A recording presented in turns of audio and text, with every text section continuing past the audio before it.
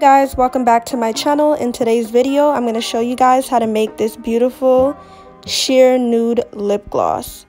If you guys are interested, then keep on watching.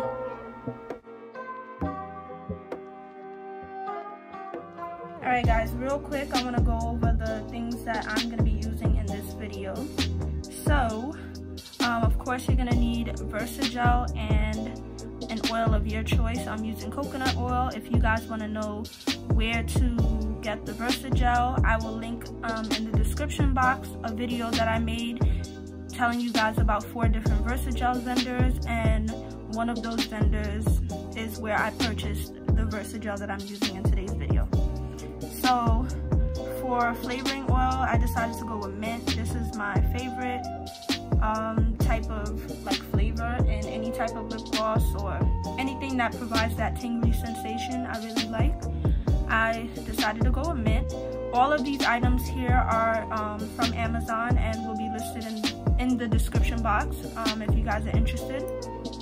So I got mint. Again, I'm not like purchasing this I'm not making this for the purpose of selling. I'm just making it for some of my friends and myself, just because, you know. I'm planning on making it a coffee color, but in case I need to like add a little bit of white or some bronze, I'm trying to make like a nude coffee-ish color, so we'll see how it turns out. I'm just gonna be experimenting. You're gonna need a syringe. This syringe is only 20 ml. If you are planning on starting a lip gloss business where you want to make multiple, like tons and tons of lip gloss, I recommend getting, I think they come in like 60 ml. They probably come even bigger, 120 ml. So the bigger might be quicker for you to make lip gloss so that you're not constantly filling this up. You're going to need a pipette to add to the tip of this. And you're going to need lip gloss tubes. I don't even know if I'm going to fill all 5 of these tubes, but these are also linked in the description box. They actually came with 3 of these. It was like a pack of 20, I believe, or 22, and it came with 3 of these. And then this was like a pack of 20, I believe, too. Real cheap. This was affordable, and there's a lot of flavoring oil. It's whole 2 fluid ounces. And then prior to this video, I already infused my Versagel with some oil. I didn't infuse it with too much oil because don't forget we have to add the flavor oil. Plus, while mixing the pigment in, you might have to add some more oil.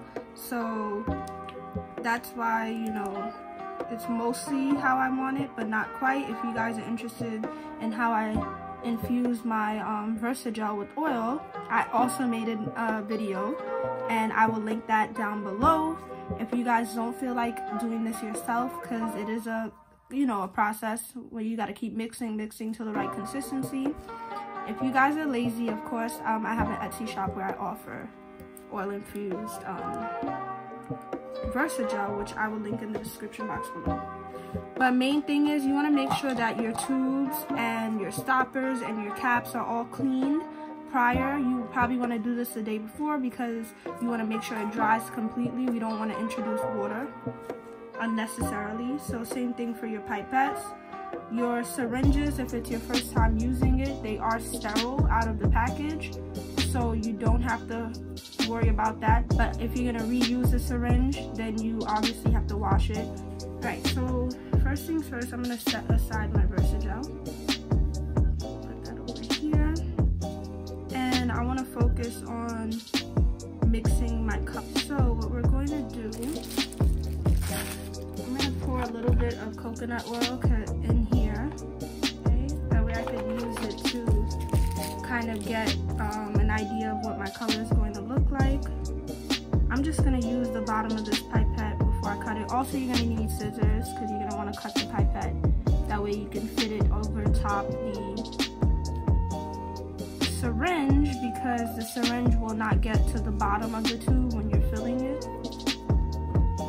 So first I'm going to add my coffee color. It would help if you guys had like a small scoop. I do not have a small scoop because clearly I didn't think this all out. But I'm just gonna shake it out of the bag very carefully.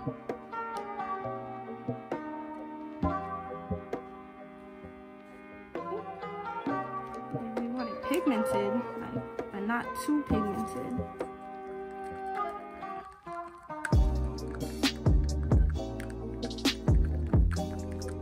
It may look super like pigmented in here, but I know once I add it to the Versagel, it might not come out as dark.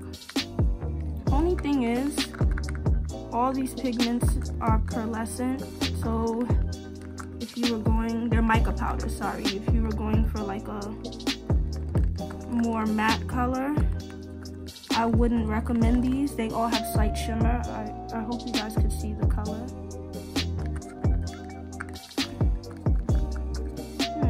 This is a nice color though, I'm not gonna lie. Let's see how it looks like mixed in the Versagel, and if I need to add a little bit of the white, I will.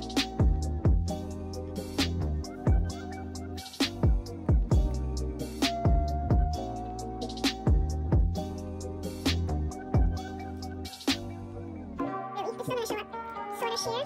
What I'm going to do is I'm going to add some of that white powder, pigment mica powder, to see how it comes out. Because this sort of has like a red tinge, but you can still see that it's pretty sheer, so it's going to show up like a light tint color, but I kind of want it to be a little more opaque. So I'm going to add some of the satin silver white. Again, the pack that I ordered, it would have been nicer if I just had a white pigment, but I have to do with what I have. Now, what I'm doing is clearly going against what I said by mixing it in the oil first, but let's just see.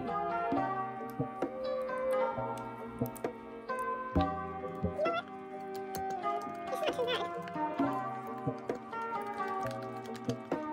Ooh, this color is coming out pretty nice. I'm feeling this color.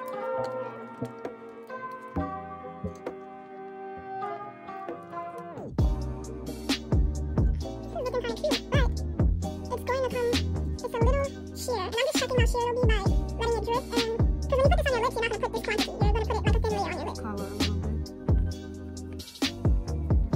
I see that it's easier to dissolve the mica into the coconut oil first, or whatever oil you're using, and then add it in, because it mixes easier. But I think it does just fine with adding it in this way. You just have to really mix.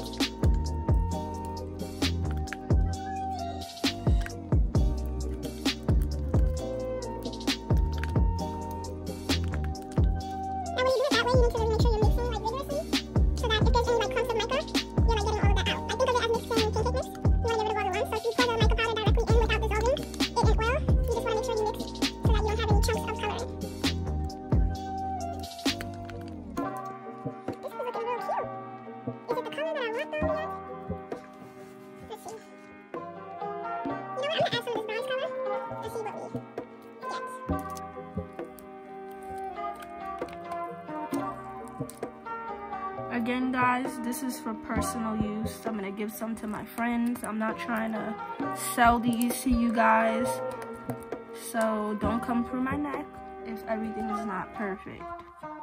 If you're like, oh, you're mixing it wrong, you're doing this wrong. Again, I'm not trying to sell these, so. I'm actually feeling this color, yeah. Almost forgot, we need a little bit of flavor. So make sure it's flavor oil and not fragrance oil. We do care if it smells good. The flavor oil also has a scent of whatever flavor it is, so it's going to smell good and it's going to taste good.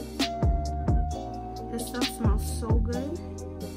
So I'm going to just take the pipette, take some out. I don't want to put too much because I don't want it to be like overpowering.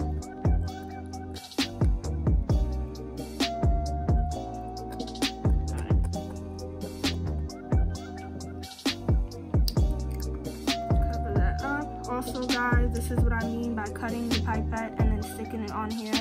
I know you're supposed to tape it. I see people tape it so that it doesn't, you know, pull off. I'm not about to tape it. So, let's hope that it doesn't fall off. Alright, we still gotta mix now because we want to mix in our flavor oil.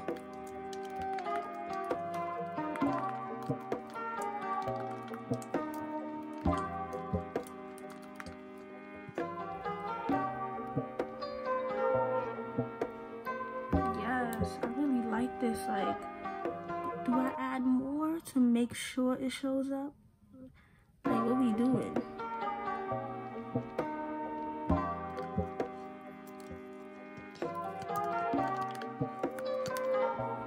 Okay, I'm really feeling this color.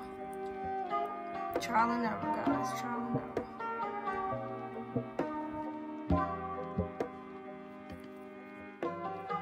Thing I realized that you can do to prevent air bubbles is as you're sucking up the Versagel into the syringe, you see that I'm moving it around. That's because whenever you suck up an empty spot in your bowl of Versagel, you introduce air to the syringe, and that's how you get air bubbles.